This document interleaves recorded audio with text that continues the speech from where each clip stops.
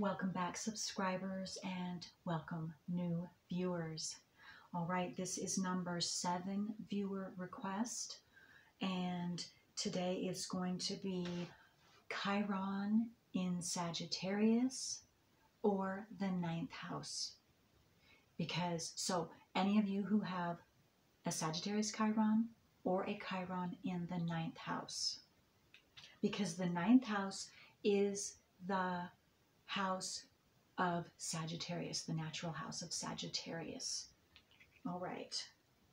And I want to thank each and every one of you who like, share, and have subscribed to my channel, because that assists all of my videos getting out there and circulating for each and every individual just like you who is searching for these answers for themselves. So thank you all so very much.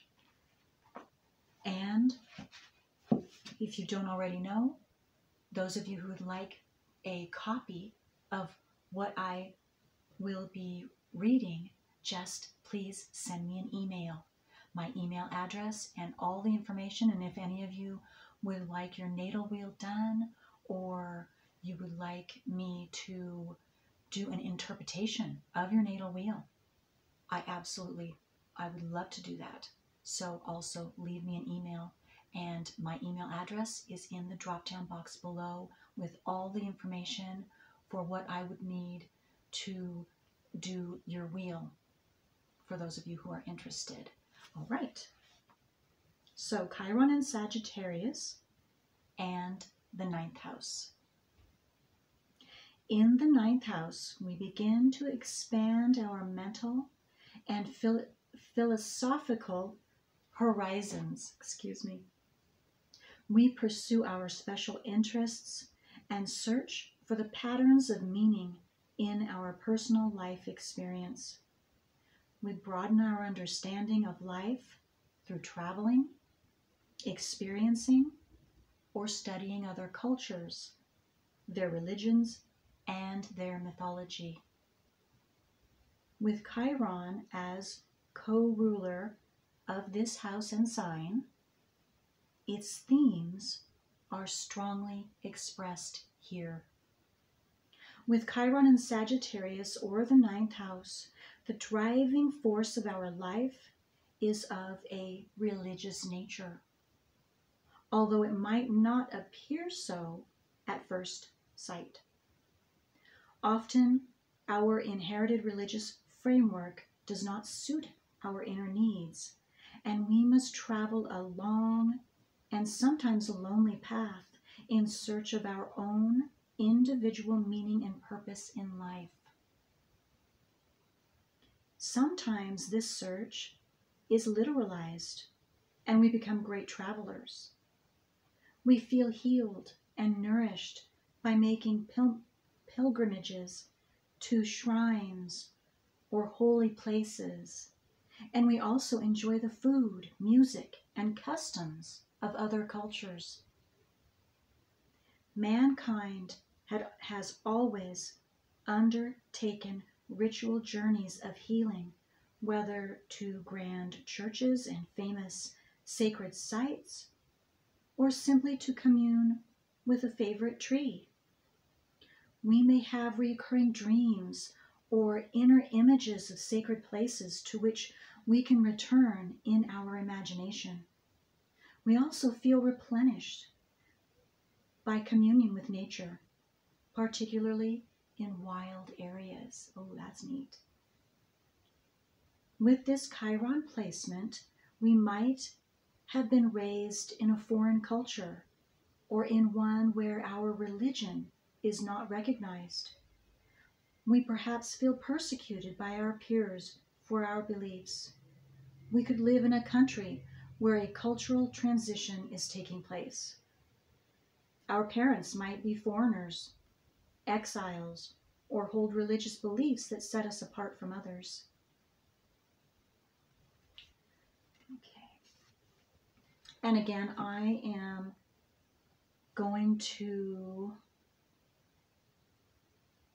Okay, no, this looks like it's I need to take my sweater off really quick. I am really warm. So just one moment. Okay, there we go. All right. Okay. One woman with Chiron in Sagittarius in the first house and conjunct the ascendant had several hair-raising experiences while traveling alone. Reflecting on this later, she felt she had almost deliberately exposed herself to danger to see whether God would come to her aid.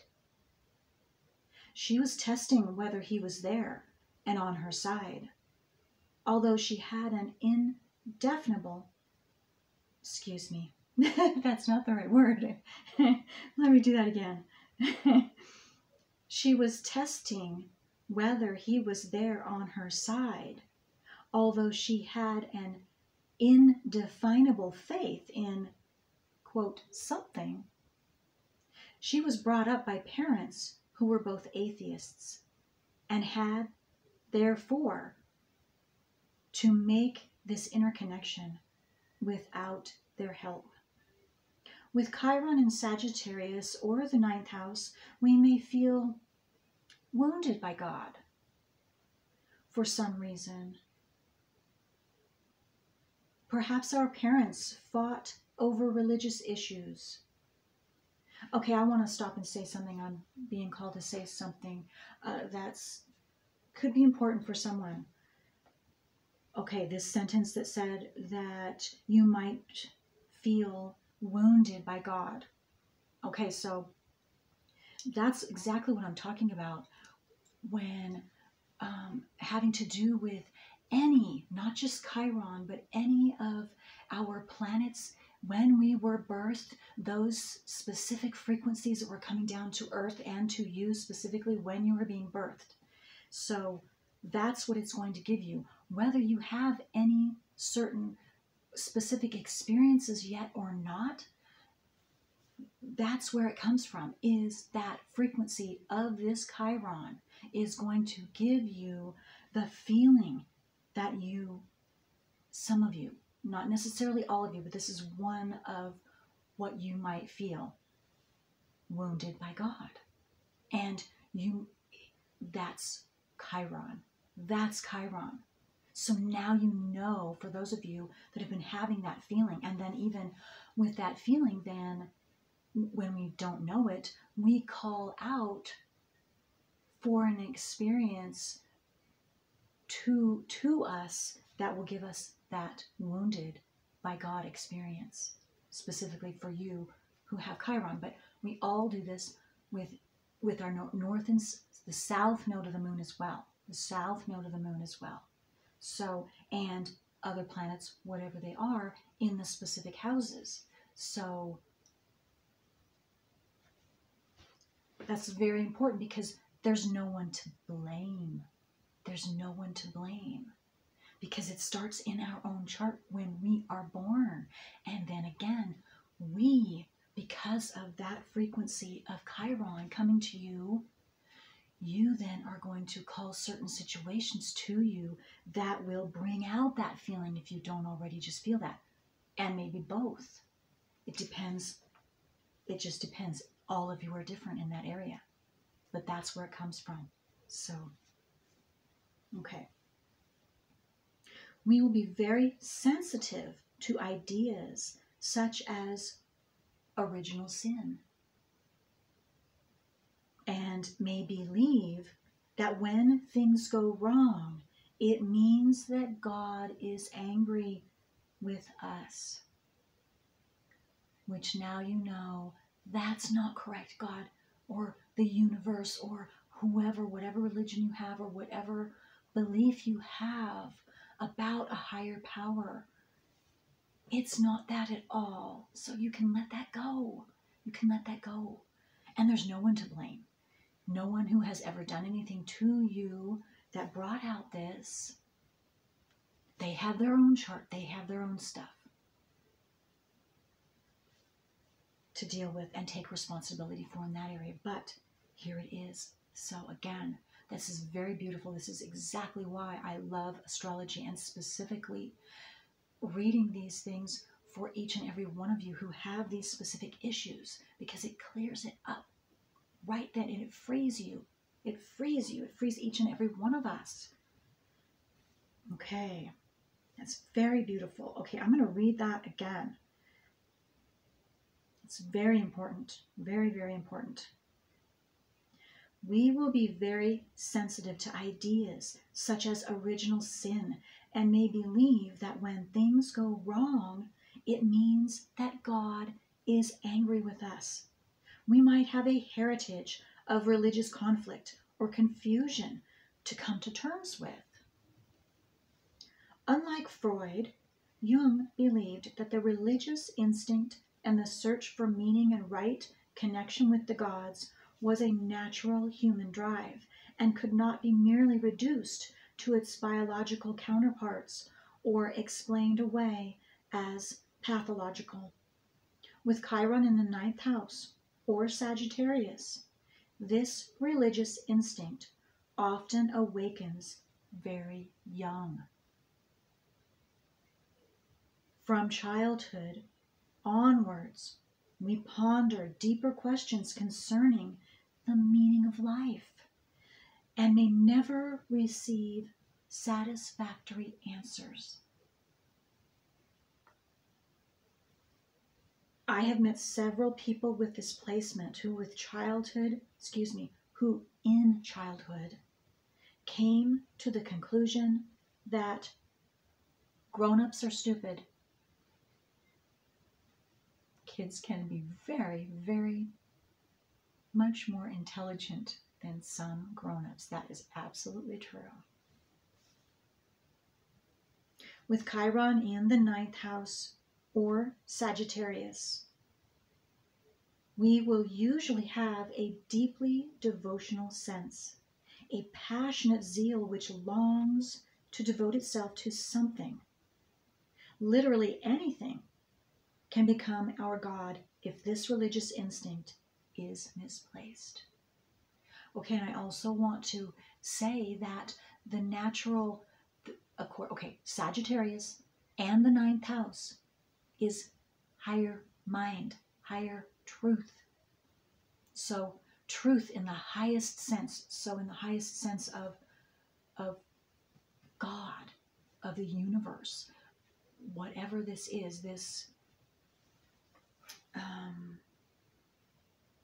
force, very intelligent force that some call God, whatever you call that, but you're searching, and seek and you shall find. Seek and you shall find.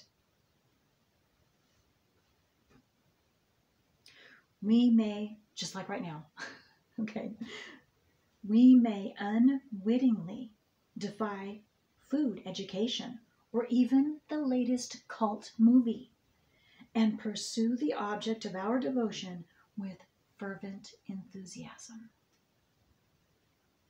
However, the divine discontent which our wound cannot be satisfied in this way. A useful question might be, where or who is God, or is the God or goddess in my life? Our devotional drive could take us into perilous waters if we embrace causes or follow spiritual paths where our questions and personal beliefs, which is Gemini and the 3rd house, are swept aside in a wave of fervor. Worse, if our God image is projected onto a guru or leader, we may then be vulnerable to exploitation and psychological rape.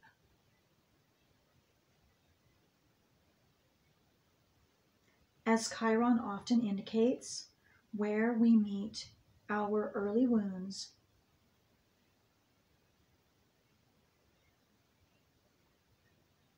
I'm sorry, I didn't put the right emphasis on, I apologize. My speaking today has something to be improved upon, so I truly apologize.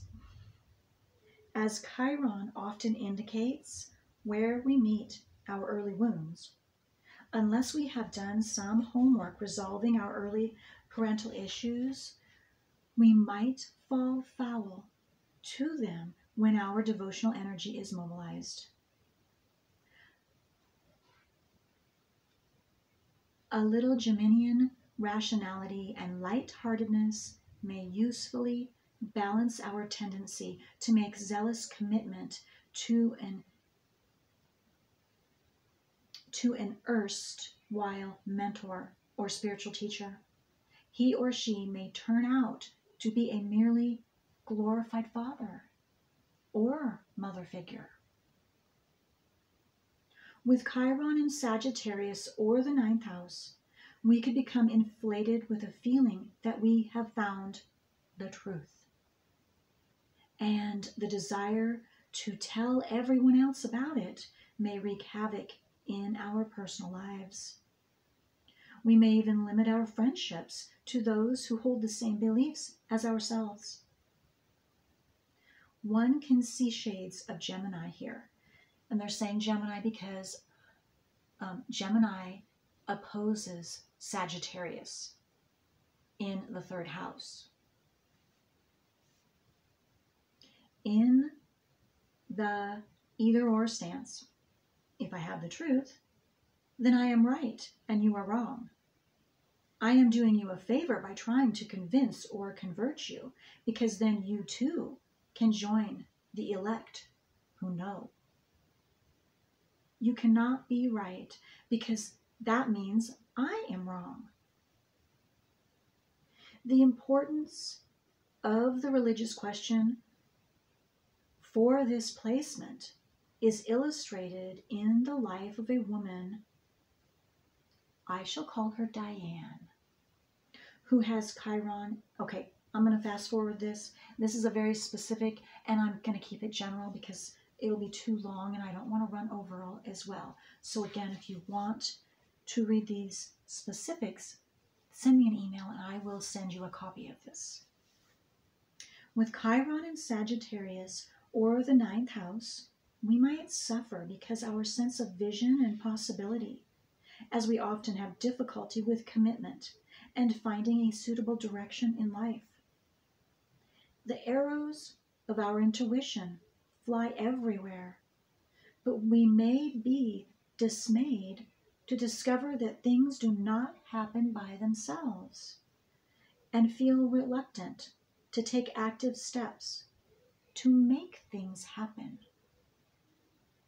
Like Chiron, we might be shot down by others. The balloons of our enthusiasm and overextension of ourselves may be pricked many times before we accept the gap between what we can be made to happen and what cannot.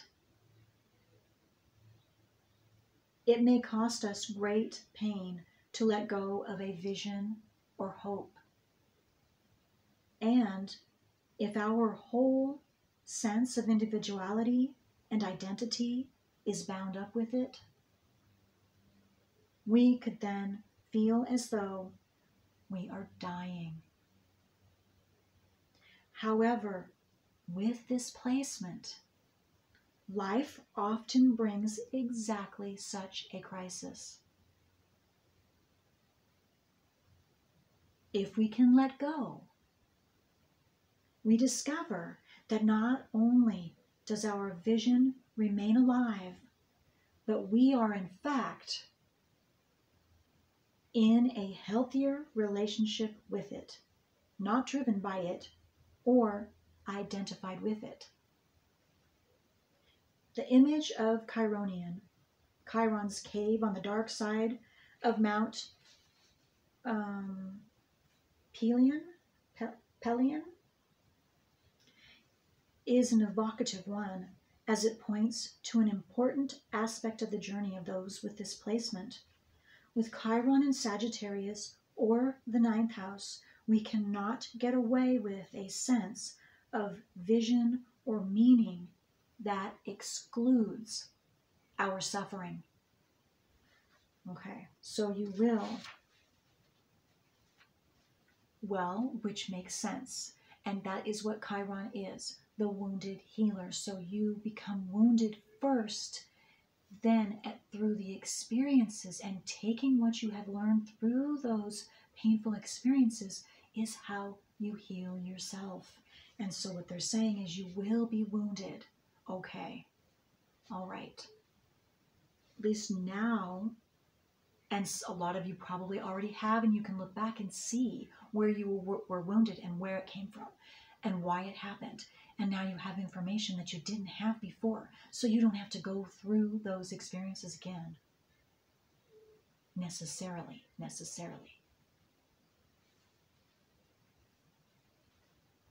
Okay, so let's see. We need a personal philosophy of life which can embrace contradictions and different points of view without splitting them apart and setting them against each other. Finding this may be a difficult task if we were raised within a traditional Judeo-Christian framework where the devil is the enemy of God and the true faith, but not really supposed to be part of it. The feminine image of deity is likewise split.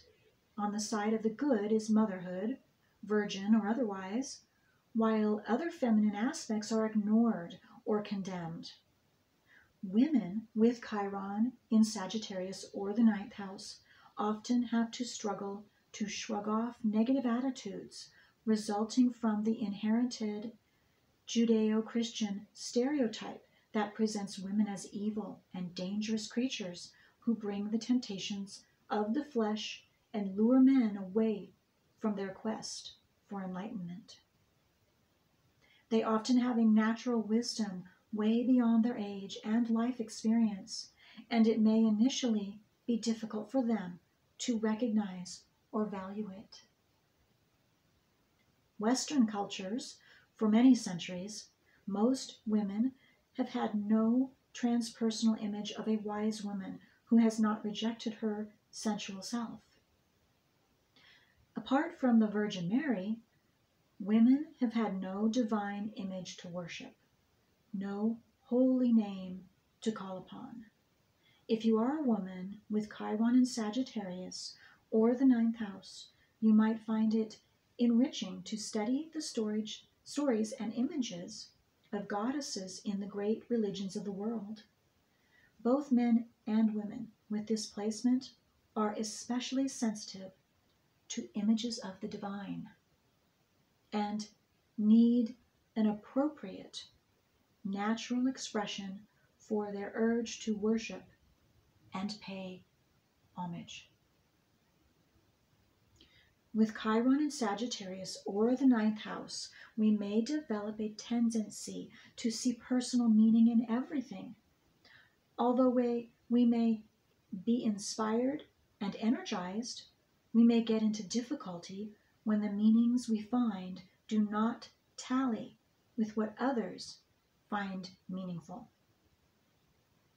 We need to learn that meaning is not an absolute, but a subjective quality. Our facility for finding meaning can also be a defense against suffering. We may compensate for underlying feelings of despair, hopelessness, and depression by strained attempts to appear positive and outgoing. Alternatively, with this placement, we sometimes have difficulty finding meaning in anything at all. Underneath, however, we could be harboring an unconscious and unfulfillable vision or hope, perhaps from childhood, like Chiron's unhealable wound. Allowing this into consciousness can bring a great sense of relief.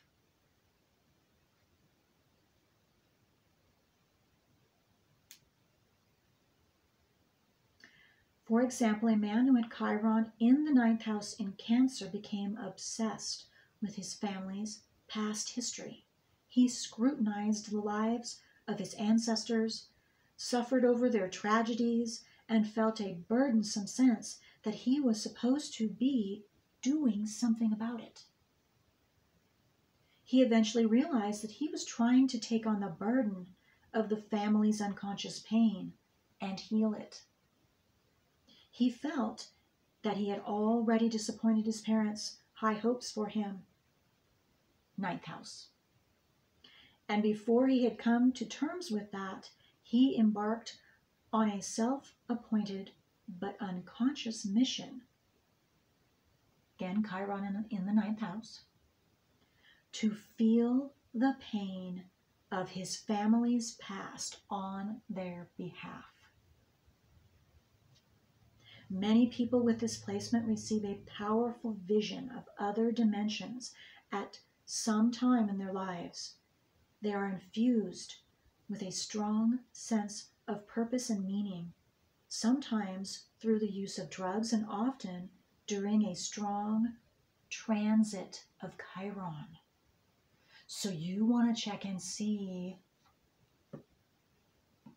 when, let's see, because they're talking about, that sentence was talking about transiting Chiron. So either transiting Chiron, it depends on what is in your, where Chiron is and what zodiac sign it is. So if it's Chiron in the 9th house, your Chiron is in the 9th house, I would say if Chiron comes back and goes over your Chiron and goes through your 9th house, that's an important time. Or opposing, squaring. Okay, and then if you have Chiron in Sagittarius, I would say anytime transiting Chiron goes back into Sagittarius and will go over your Chiron or close to your Chiron, or which is conjunct, or opposing Chiron, opposing your Sagittarius Chiron, which would be Chiron in Gemini, and, or let's see, and then squaring is going to be Chiron is squaring, those of you who had Chiron in Sagittarius. Right now, Chiron, I believe, is still in Pisces, and so that is squaring. Any of you who have Chiron in Sagittarius, natally, transiting Chiron is in Pisces right now, so you want to check the, and that squares yours, so it doesn't go over, it squares, but you want to check the degrees of your Chiron, and if it's within, or when it was within 7 degrees of squaring your Chiron. So you check both degrees, and when that transiting, because it might have already happened, because we have been in Chiron has been in Pisces for several years now. I don't exactly know how long right now, but you check that. And then I believe I did, no, maybe not. Well, anyway, you can either look up Chiron, your natal Chiron squaring, transiting Chiron, and you can just up anyone, or you can leave me a message, leave me a comment if that, and you want to know more about that. And I will find it in this book and do a general reading, and I can also send, I will then also send you that the write-up of it. Okay, we're still good with time. All right.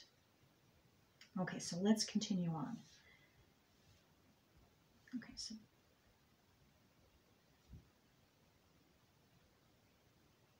later they may suffer terribly, unable to continue believing what they once believed. They feel intense frustration, knowing there is something inside them which they want to give, but they cannot find a way to do it, and nor do they know what it is. Often, however, with Chiron in Sagittarius or the ninth house, the natural sense of expansiveness and optimism is blocked in order to facilitate an expansion of consciousness and inner understanding. So meaning you go through the pain first before, so that you can have the experiences necessary that Chiron is here to teach you and you to learn from, and take those positives that you've learned. Then you will have that natural sense of expansiveness and optimism come to you after that. Okay. Chiron in this house or sign may introvert the Jupiterian qualities. Okay, and they're talking about Jupiter because Jupiter is the natural planet of Sagittarius and the ninth house.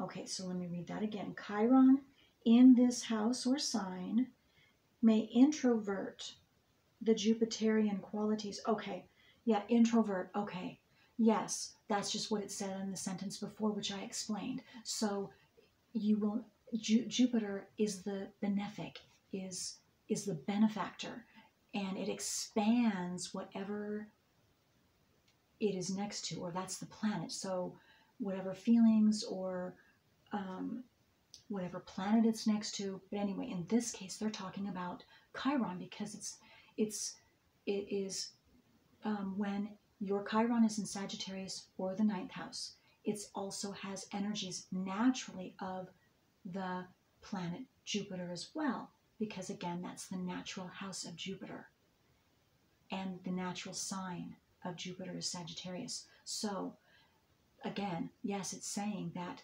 you will first be experiencing the negative, the wounding. Then after that, then the Jupiter, the benefic, will come upon you, and you will be able to experience the positive. Okay.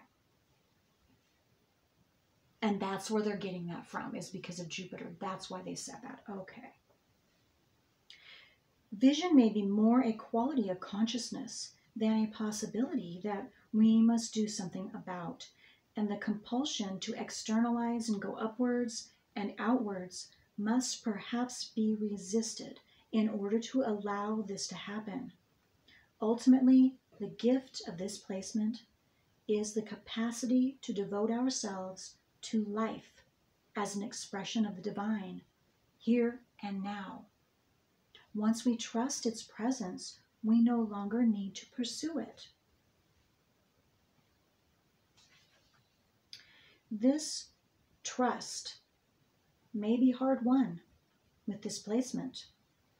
We periodically fall into a dualistic view where some things are sacred and some are not, like the twins of Gemini, because again, Gemini opposes Sagittarius. The third house opposes the ninth house, which is the natural home of Gemini. The frenzy of our search may resume only to have to be relinquished time and time again. Okay.